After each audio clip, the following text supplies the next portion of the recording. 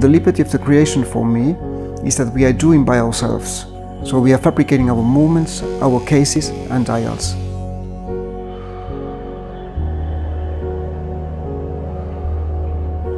We have a mechanical workshop in which we are fabricating our components. Then we do the decoration of them, pre-assembling, assembling, everything from the beginning until the end. If the watch is a time-only watch, it has about 160-70 components. If the watch is more complicated, it has 500 components.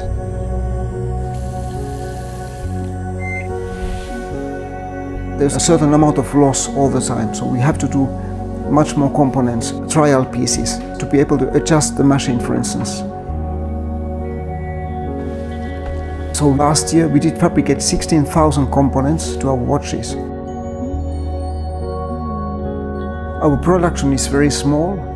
It's about 50-60 watches per year.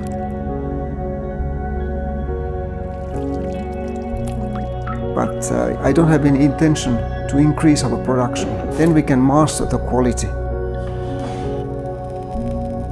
We can recognize our watches because they are interesting to look. It has a play with the lights, details, changing the face all the time. I like that sort of things.